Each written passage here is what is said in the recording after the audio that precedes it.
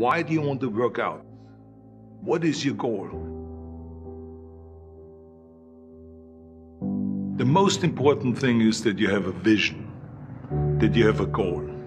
Because without that vision and without that goal, again, you're drifting around and you're never going to end up anywhere. People don't become successful just by accident. You know, I mean, maybe the guy that found gold in California and started the gold rush, but don't count on that. That's the one in a lifetime kind of a situation. So you got to really have a specific goal. And to me, to have that vision that I want to be Mr. Universe, that I want to be the greatest bodybuilder of all time. That was a great vision, and that specifically to look like Reg Park and to be up there on that stage and to lift the trophy overhead and to win the championship over and over and over again. So that was a great goal. You have to have a goal. Now, it doesn't have to be that specific goal, but it has to have some goal. This is why I always recommend to people, sit down, take your time, and start thinking about, why do you want to work out? What is your goal? And that can be as crazy as it is. It could be, you know, I want to impress girls. If that's your goal, so be it, but it motivates you. It could be that you're emulating a certain, you know, bodybuilder or a certain football player, a certain boxer, whatever it is. Have those pictures put all over the wall like I did when I was a kid.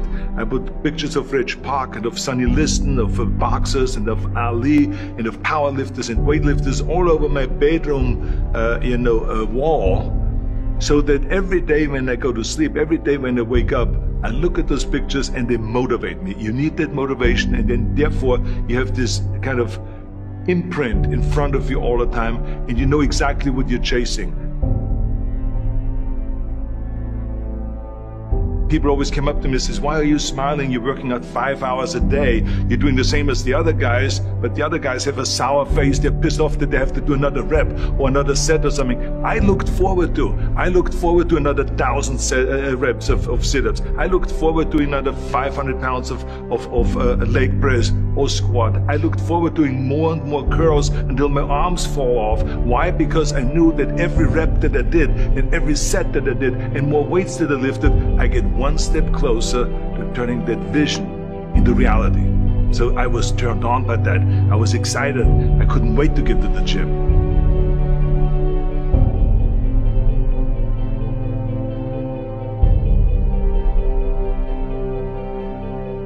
I remember that when I weighed 245 pounds, and Bob Raferson, the director of Stay Hungry, said to me that I'm interested in having you come in for a reading and work on your acting and all this, because I'm interested in having you in a movie to star with Jeff Bridges and with Sally Fields.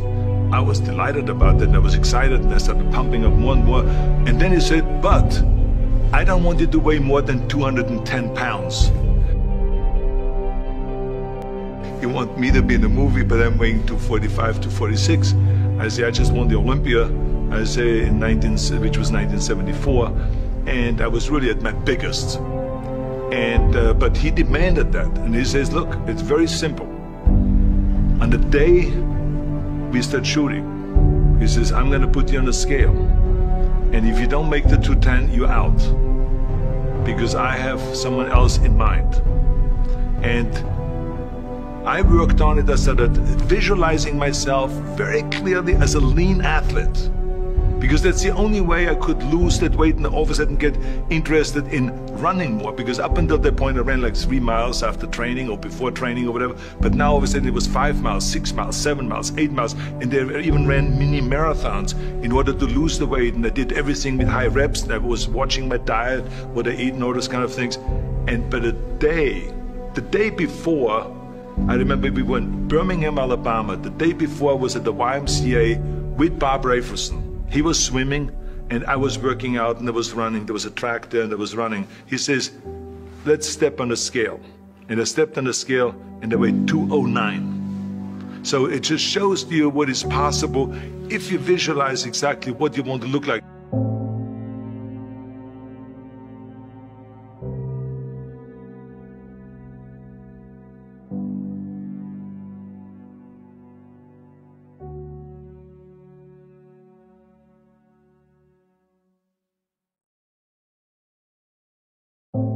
And there was no room for any kind of like, well, I can't get my act together or anything like this, because there's only a certain amount of time. But the key thing again is have the clear vision.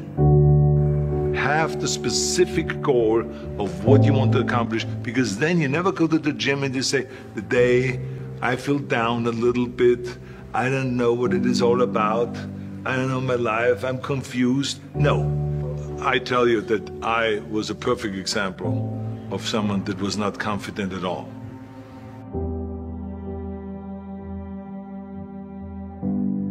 I mean, when I was a kid, I was just like any other kid. I had my hang-ups and problems and all this. But when I joined the weightlifting club and I won my first little trophy because I did the best clean and jerk, and then we went to another meet and I won another little trophy, I started feeling like somebody. But the bottom line is, everyone can use the same method, because I used it in politics, I used it in making money, I used it in everything that I've done in the movie business. When you have one little victory, little victories add up, and that is what gives you then ultimately confidence.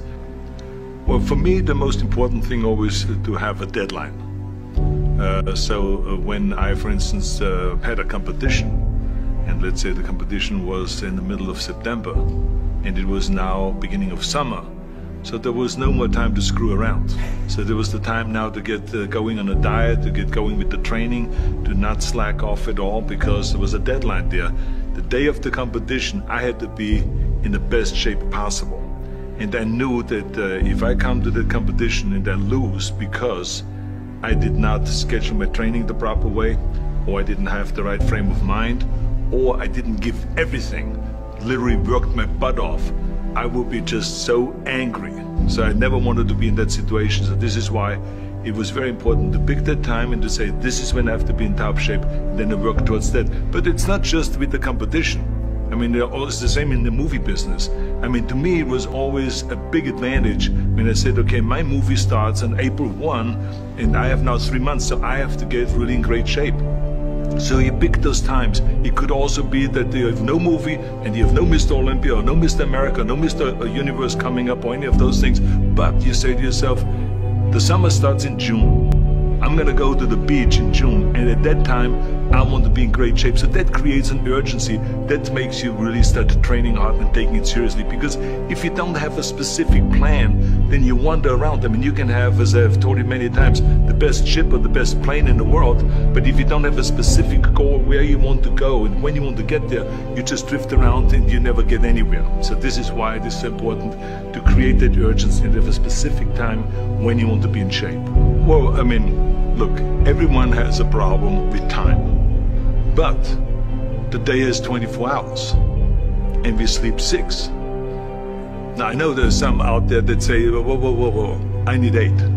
Well, I say just sleep a little faster, because the bottom line is we have 6 hours of sleep, 24 hours are available, so you have 18 hours now available to your work, your family, your hobbies, and also to learn something new or to do something new, which could easily be that you want to learn a new language, or that you want to read as a New Year's resolution, I have to read a book every week, or you say, I'm gonna go and reshape my body. So you're gonna go and take this hour out of your schedule and say, I'm gonna train an hour every day. So this is for most people a huge challenge, but it is totally doable, I can tell them, because the kind of things that I did when I came to this country, I mean, I went to school, I was working in construction, I was working out my 5 hours a day, I was taking acting classes from 8 o'clock at night to 12 midnight, I was doing all of those things. I wanted to make sure that out of the 24 hours of the day, that I don't waste one single hour. Those hours were too precious. And so there I just want to tell people, don't give me this thing, I have a difficult time with the time and I don't have time for this and I don't have that. You have time, you make the time. When you get up in the morning, don't think. Just roll out of bed, go in your life cycle, or go on a bicycle ride, or go to the gym, work out. You know that's what you have to do. And then read something and learn something. So don't even think about it. Stay hungry. As soon as you think that you're perfect, that's when you're screwed. I gotta get better. I gotta lose more weight. I gotta trim down my tummy. I gotta get bigger calves. I gotta get bigger deltoids. If you're not quite reaching your goal because you didn't do everything that you could do, you have time. You make the time. Too much is not enough. If I fall down, I have no fear of fainting in the gym, because I know it could happen. I threw up many times while I was working out, but it doesn't matter, because it's all worth it. Stay hungry. I do everything that I can to be a winner and to get the body that I envision. If you do something, then do it. Go all out. You have time. You make the time. You can do it. You can do it. You can be the greatest. Do it. Go for it. I looked forward to another 1,000 reps of sit-ups. I looked forward to another 500 pounds of leg press or squat. I looked forward to doing more and more curls until my arms fall off. Why? Because I knew that every rep that I did, and every set that I did, and more weights that I lifted, I get one step closer to turning that vision into reality. You can do it. Why do you want to work out? What is your goal? If I can see it, and if I can believe it, then I can achieve it. You know, everything seems to be always impossible until someone does it. They want to be Mr. Universe. They want to be the greatest bodybuilder of all time, to win the championship over and over and over again, and to lift the trophy overhead. So that was a great goal. You have to have a goal. You can be the greatest. You can do it. I wanted to make sure that out of the 24 hours of the day, that I don't waste one single hour. Those hours were too precious. You have time. You make the time. Stay hungry. Little victories add up, and that is what gives you then ultimately confidence. You can be the greatest. Stay hungry. We all fail. The key thing is to keep in mind what is your goal and keep looking at that as you get up and dust yourself off. Work your butt off. It is so important that you work your butt off. Don't ever look for shortcuts. We are not going to be remembered for how much we made, but for how much we have given. Make sure that it is not about me, that it is about we. Turn the me into we, and I guarantee you that you can change the world. Now I know you're going to say, look, we have read so many stories about you, and we saw documentaries where they talk about that you are the model of the American dream, and that you are the perfect example of the self-made man. Well, let me tell you, I have seen and heard and read those stories myself. I enjoy reading them, but the fact of the matter is, it is not the whole story. I didn't make it that far on my own. I mean, to accept that credit or that medal would discount every single person that has helped me to get here today, that gave me advice, that made an effort, that gave me the time, that lifted me up when I fell. And it gives the wrong impression that we can do it alone. None of us can. The whole concept of the self-made man or woman is a myth.